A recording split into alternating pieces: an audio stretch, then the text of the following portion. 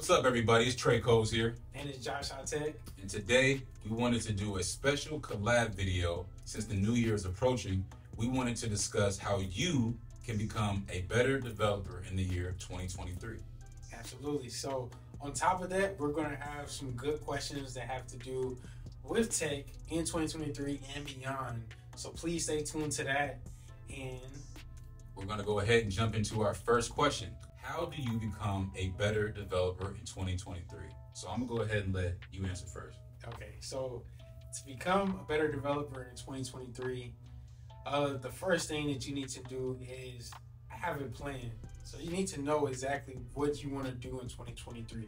If you want to learn a new programming language, set that goal. Like get courses, whether it's on Udemy, Free Code Camp, YouTube, and like work towards those goals. And set realistic goals too, because within a year, like you may be able to get a lot done or you may not be based on your job and etc. So be sure to have a real laid out plan in January to make sure you know exactly what you want to accomplish and make sure you do that. And usually what I would recommend is like making sure that within that plan, make sure that every day you try to work on a lead code problem or a code wars problem.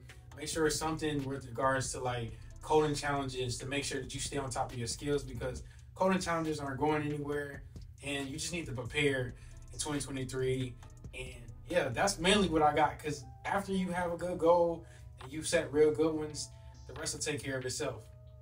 Absolutely. I can't argue none of that. All right. So yeah, everything you said, 100% accurate. I think for me to become a better developer for 2023, I would say figure out like what type of development actually interests you first, because there's so many different types of development. You can do, mobile app development, you can do game development, and then, those can branch off into their own separate, routes as well. So I think that never look at development as just one thing or pigeonhole yourself into something that you don't really like, because then you'll get tired of it. Try to find an aspect of development that really, kind of gets you going.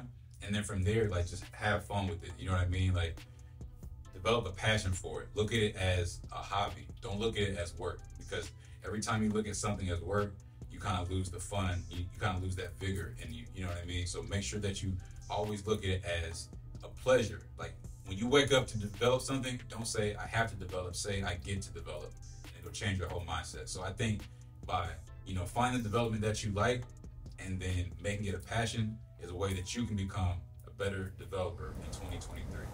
All right, so that's how you can become a better developer in 2023.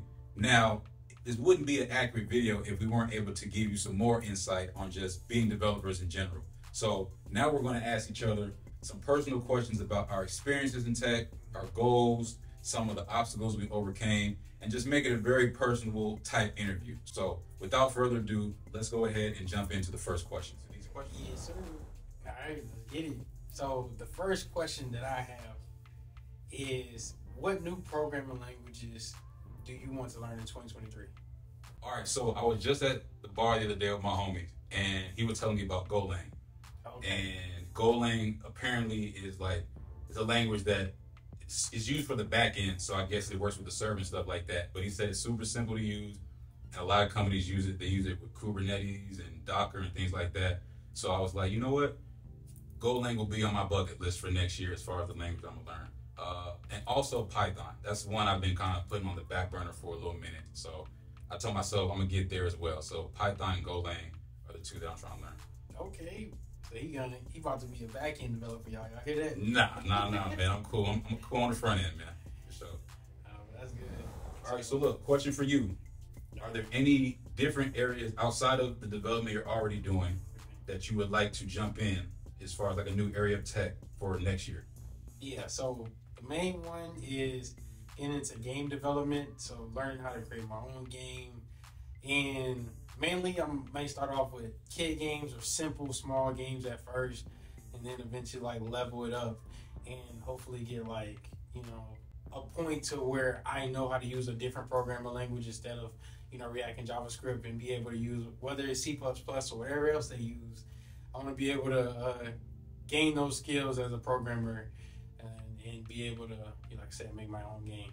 So as simple as it gets. Okay, I'm not mad at that. This question here it's an interesting one because it's very popular right now. But let me ask you this: Will AI take our dev jobs in 2023? That's a very, very, very good question. And I was just having this conversation with one of my friends the other day at the gym, and there's some AI out there that is very, very scary as far as like the potential it has to kind of duplicate man-made work, right? Like, you know, with Chat GPT and stuff like that, you got systems out there that are actually building out code for people within 5 seconds. So it's almost like, man, how do I as a developer compete with that type of machinery? You know what I'm saying? But, you know, if you had asked me this question maybe last week, I would say, yeah, AI would definitely take over people's jobs and stuff. But now I'm kind of looking at it a little bit differently and thinking that even with AI and stuff like that, we still need people on the forefront to lead this type of technology. There still has to be someone that is creating this type of AI to even put it in place in the first place. So I think that jobs may get slimmer, but I don't think it will completely wipe out devs. I think you're always going to need devs to keep pushing technology forward to make the next best thing. Because if you don't, the AI will eventually get stagnant. Everything in technology gets stagnant until someone else has the new bright idea to make it go further. So hopefully, fingers crossed, you know, AI doesn't wipe us out completely, but it's definitely going to be challenging. We got to start thinking outside the box more. So we're good next year, though. Oh yeah, we good. 2023 is our year. We good. Yeah. I don't know about 2040, but we're going to live in the moment right now. We good 2023. Yeah. All right. Got a good question for you right here. All right. This is a personal question. And it's, you know, to kind of explain a little bit more about what you've been through. But what has been an obstacle for you? Like the biggest obstacle this year? And then what's been your biggest accomplishment this year? Okay. I would say, honestly, y'all, it's really been trying to understand data structures and algorithms. Like, that has been a bigger struggle for me because I'm a self-taught developer. I didn't go through, like, you know, a computer science degree, so I'm just learning stuff on the fly. I did enough to land my first job, but at the same time, like, if I'm going to get to that next level, I have to understand data structure and algorithm. Yeah. But now, beginning of the year to now, like, I'm way better. So I'm definitely at a point saying that this obstacle is being chopped down day by day. And then... So yeah, that's your biggest obstacle. Yeah. What's been your biggest accomplishment this year? So my biggest accomplishment this year has been keeping my job. Not the whole year.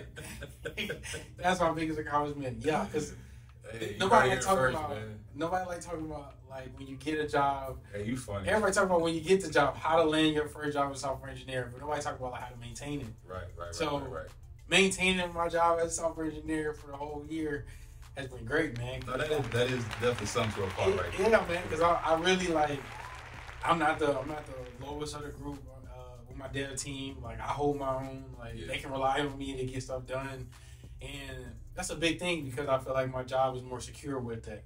So yeah, I'm bringing value to the team, and yeah, man, that's been my biggest accomplishment. And that tech money, you know what I'm saying? Yeah, tech money's something serious, man. You can't look away with the tech money. Now, that's what's up. That's a good answer. Okay. Like that. All right, so that wraps up our interview for today. Hopefully you got some good information from this video that will let you become a better developer for the year 2023. That's right.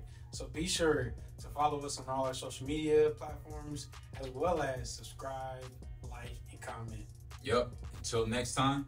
Espero que tengas un buen día.